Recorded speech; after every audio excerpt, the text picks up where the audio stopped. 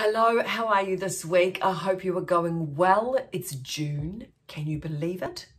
Can you believe it, Miguel? It is June. I don't know how we got here. It has been a crazy year so far.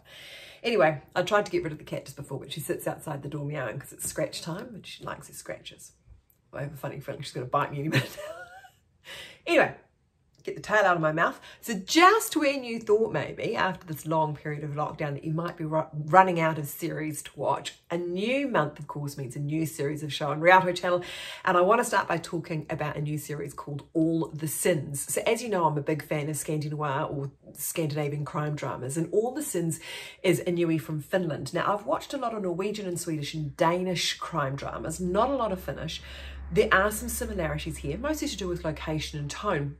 I feel that this series is a little grittier than others. The production is still top notch, but the characters just feel a little bit more flawed and edgy.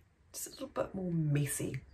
So in All the Sins, a couple of detectives are sent to a small town in northern Finland to investigate the murders of a couple of men from a deeply religious community. One of the cops is originally from the region. He was rejected by his family and his church for his homosexuality. And returning home, as you can imagine, is quite a traumatic experience. But in All the Sins, though, it seems that most of the characters are dealing with some trauma of some sort or have some secrets, which makes solving the mystery as to who is the murderer a difficult one. So while what happens to the victims is gruesome, there isn't a lot of violence on screen.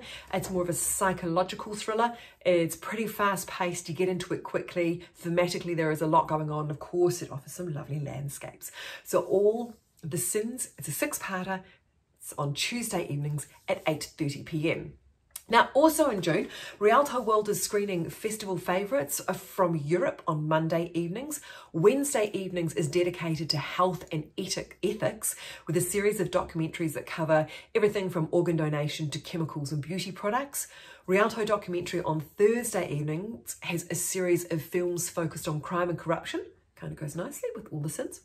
And on Friday, there's a brand new series beginning called On Death Row. It's a 4-part mini-series, a documentary, exclusive to Rialto Channel that explores the plight of an immigrant fighting to prove his innocence on death row in America.